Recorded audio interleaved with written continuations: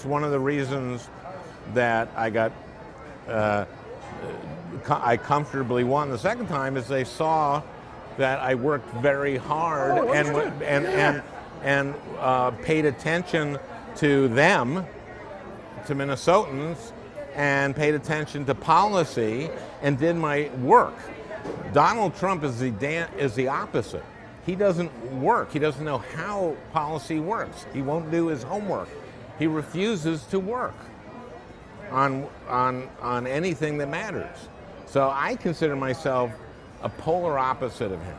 I mean, I really do. And the fact that we're both in a branch of show business, I mean, he was a reality TV, a human cannonball was in show business, a rodeo clown's in show business.